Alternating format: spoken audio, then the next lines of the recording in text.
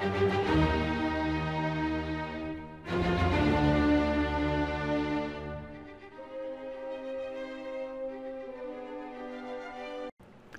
guys, what's up? So this tutorial, I'm going to be talking about Webpack, React, and Babel. It's so complicated, I understand, to keep up with the latest JavaScript standards. They change all the time. They change sometimes, it feels like hourly. However, as of the time of this video, so currently June 2016, the most up-to-date standard in order to write complex modern-day JavaScript is to use Babel, which is going to compile your JavaScript using the latest standards to work with older browsers.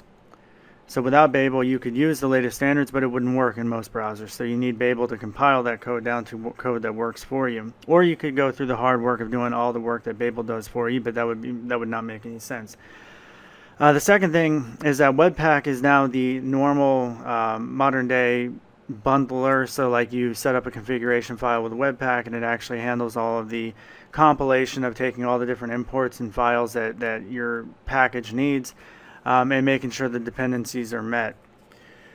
With the old days of JavaScript, what you would typically do, like in this particular page here, is that you would have to add script tags, right? So you add script tags to the bottom of your file, and one script tag has to be on top of another, so it loads first before it gets referenced. Otherwise, you have those reference errors. So that way sucks of doing things, right? It's much better if you can just say, you know what, I need this file, make sure it's available. Well, Webpack does that hard work for you. In addition to that, you also have React, right? So React uses something called JSX. JSX is similar to JavaScript, but it's actually a subset. It's very similar to something like CoffeeScript or TypeScript. You write in a certain type of format, but then that code has to be compiled onto regular JavaScript in order to be able to work with React. In this tutorial, I'm going to show you how to set up all three of those to work fluently with each other, and it's really not as bad. Actually, you know, it's a pain in the ass to figure out on your own. But if you just watch this tutorial and maybe subscribe to this channel, it'll save you a lot of time. So first things first, let's go into this static folder.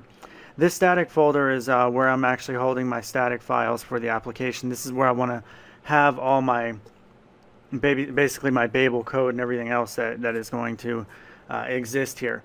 One of the things you need to do is you need to have Node.js installed on your machine, because Node.js allows you to use NPM. So if you've never heard of NPM, it's a package manager. It's been around for a long time, but Node it supplies it with its install. So that way when you write NPM, it's going to know what you're talking about. So I could say npm init.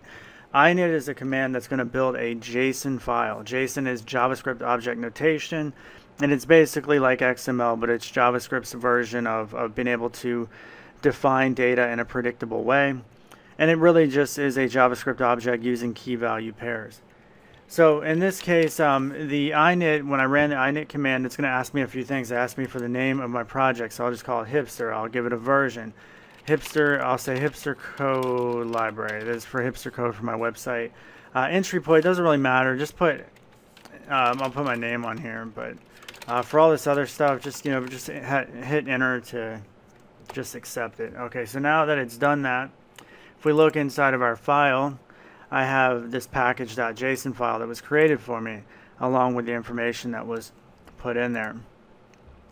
Alright, the next thing we need to do, in order to get Babel installed, along with all the latest Babel crap, you need to go ahead and go to the command line, and we're going to run npm install Babel loader, Babel core, Babel preset ES 2015.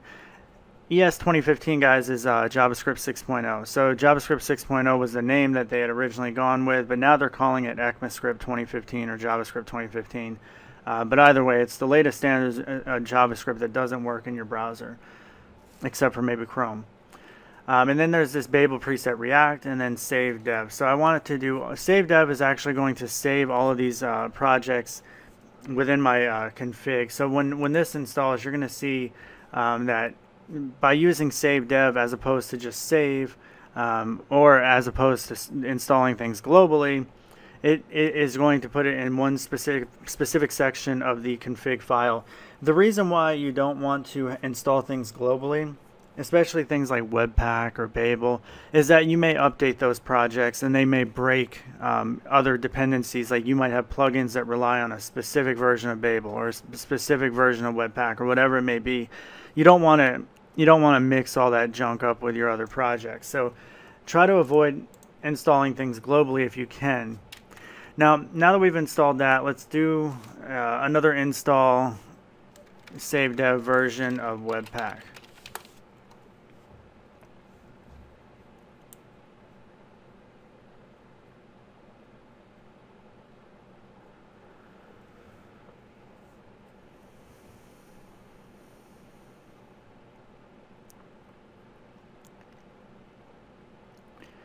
Alright, once this is done here, Webpack is going to be a relatively big project, so it's going to take just a few moments. But once this is done, I want to show you something. If you type Babel, you're like, unrecognized internal, why the hell doesn't it work? You just installed it, right? Well, the problem is that we installed it locally. We didn't install it globally, so your computer has no idea what the hell Babel is. Unless you actually added a path reference to the specific location where Babel is installed, it's not going to know what it is. But you don't have to deal with the paths and all that horseshit. So I'm going to show you how to do this in the npm config to avoid that hassle. In your npm config, you have these scripts. And if you type inside these scripts, you can put a actual argument, so your key, and then Babel, and I just simply say Babel. I'm going to do the same thing with Webpack. So all I'm simply doing is telling npm when I say Babel or I say Webpack, that's what I mean. So when I say npm run Babel, since we've added that to our config file, npm, since we ran it that way, now knows that we tried to execute a Babel command. Now we got some errors and stuff because we didn't supply the proper information, but that's fine. So if you wanted to run Babel or Webpack or any other dependency that npm installs for you, you can just add the scripts to the scripts section there, so that way it can execute, but you have to execute it by saying npm run. Alright, now that you've done that, we need to go ahead and create a webpack.config.js file to use with Webpack. So we're going to say webpack.config.js. Alright, so inside here, this is where things are going to get a little complicated, and I want to go ahead and I want to copy all this crap in so that way I don't mess anything up, and then you guys can just copy this. So if you pause the video, copy all this stuff into your computer, and I'll explain each section here. So this path is using Node's built-in ability to recognize the path, because the output file, we're going to have a bundle.js, and then we're going to have an entry which is going to be our app.js. So basically all of our development is going to be done inside app.js. But then once we're done, when we compile things using Webpack, and it converges everything that app.js needs, including jQuery or any other modules or anything that you're using, it's going to create one big ass bundle.js file. And that way in your script, your HTML page, you can have just one reference, and that's it, bundle.js. You don't have to worry about referencing stuff in a certain order and all that crap. This will just handle it for you. This test means if it matches either JS or JSX, then to compile it using Babel's loader. This says exclude node modules, because Babel will try to compile everything inside the root directory that you provide, but it's going to skip anything in node modules because you do not want that being compiled down. It would actually make things quite a bit slower. And then this presets is saying use the latest standards, the 2015, the ECMAScript 6.0. So if you start writing stuff at ECMAScript 6.0 style, it will compile it down to older versions of just plain JavaScript that will work in older browsers. And then this says React. So if we're writing some React code like JSX, that this is going to know, hey, I'm dealing with JSX, and let me compile this down to regular JavaScript. Alright, so now that all that has been done, let's go ahead and create our app.js file, which we're going to put right into the root directory, because that's where it's going to look for app.js right here. So let's create the new file. We'll call it app.js.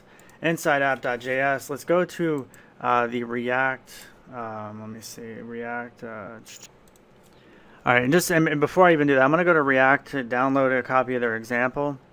But I want to show you the reference file that this is being included. So I already have this this locally running website, which is going to reference that bundle.js file.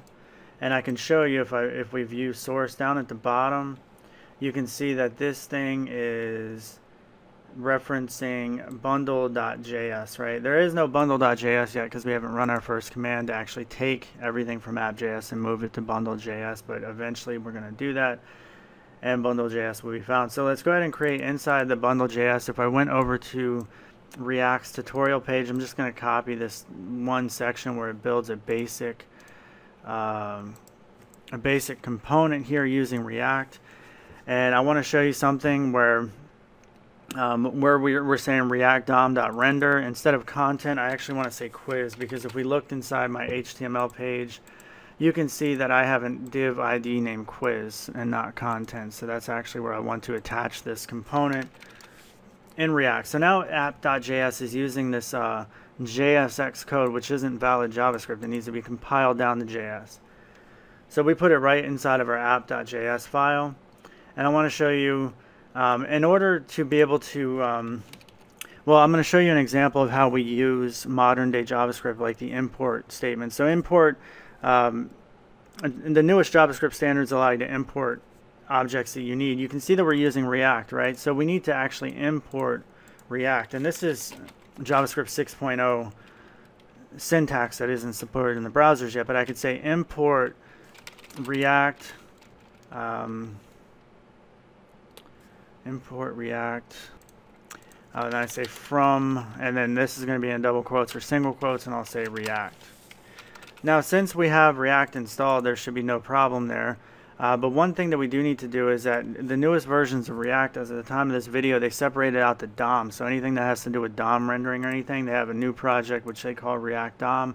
So we need to actually install that with npm config or npm install. We're going to say npm React DOM save dev. So just like we've installed everything else, we need to use this React DOM. It needs to be there. So we're installing it now. Alright, so now that that's installed, we need to do the same thing. We need to say import React DOM from, and we'll say React DOM. And you know, I like single quotes here. It just seems cleaner for some reason. So there we go. It's now everything should work just fine. So if I go to the command line, I need to say npm run webpack. Now Webpack is automatically going to look for the webpack.config JSON file that we just created. So it's going to look for it, it's going to see it, and it's going to use all of these settings that we have inside the web config, including, hey, what am I looking for? App.js, okay, and then what am I outputting? Okay, bundle.js. And you can see that it actually ran in our command line. Looks like we did run into an error. Oh, okay, it looks like we need to install React. Maybe I didn't install React. But you can see it looked for React, it couldn't find it. Alright, and then but it did create a bundle.js file over here. So let's go ahead and let me make sure we install React here. I thought it was installed already. Maybe I didn't. I don't know.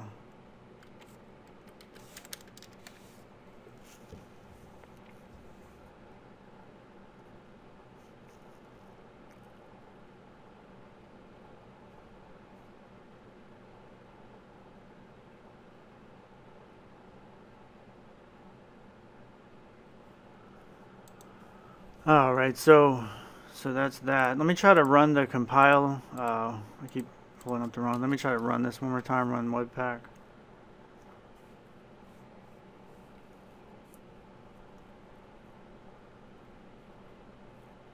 Alright, so that worked without error.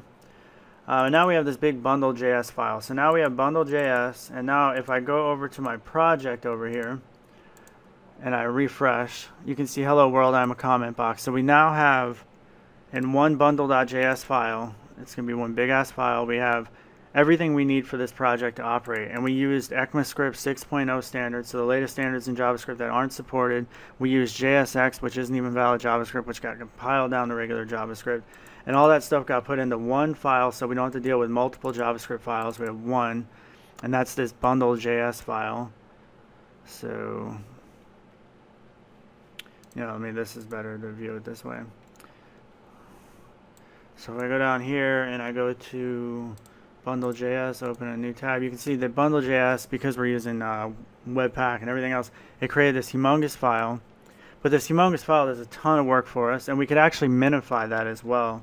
And I think Babel or even Webpack allows you to minify. I'm not 100% sure. We may have to use Gulp for that, but either way, you can minify that down so it's a lot smaller, but it's going to handle a lot of headaches. Now, one of the headaches that you're going to deal with is you're like, okay, well, you know what? Let me update my comment box here, and I want to change the text, right? So I'm going to say our text has changed. Okay, we go back to our web page and we look at this and we see, okay, we got the same shite. Why? Oh, because we have to compile again. So every time you make a change, you have to compile. That sucks, right? Because then you have to, it's one extra step for every little thing you have to do. So that blows. We don't want to do that. But you can see once I compile it, the new changes take effect. All right, our text has changed. Let me also try to, I want to do this screen draw thing. Check this out. Boom. What is this? That doesn't work very well at all. This is like, oh, you know what? Here's a line. There you go. Boom. How do I clear this shit? I actually never used that. I should probably practice that. But anyway. So that's pretty cool. I've actually never used my screen draw capabilities on this before. But anyway, you can see the text has changed, right? So how do I make this set up so that we can just go ahead and compile this thing on the fly every time we change it? That would be better, right? Because then you don't have to go in and make that extra step. Well, all we have to do is go back into the webconfig.json. Where we have this here, we're going to say, what is the command? We're going to say just simply watch equals true. Make sure you have a comma there. And now by adding this watch equals true, and if we run Webpack, you can see that it's actually going to not hang, but it's going to continue to run. So basically it's going to endlessly listen for any sort of changes. So you see how it doesn't exit out. So it say, hey, you know, we made the change. But now I can go in and I can make changes on the fly to my JSX code. This mother F has changed. And now if I save the file, because it's being watched, I refresh and you can see this mother F has changed. So let me use my little screen drawer thing one more time. Boom. Awesome. Yeah, this thing sucks. Anyway, that's awesome that it's changed. So please subscribe to this tutorial. Hopefully I saved you guys a lot of time. This is how you get started with React, Babel, Webpack. This is the latest stuff that you need to be dealing with. Don't worry about Grunt and Require.js and Node. Don't worry about any of that stuff. Start writing your apps this way. Start using the apps in import statements, you know, like so. You just need to use the imports like we did at the top here. This is all the latest JavaScript stuff. This is where JavaScript's headed. So please subscribe to this channel if you guys want more content like this. Thank you for watching. Have a good day and bye.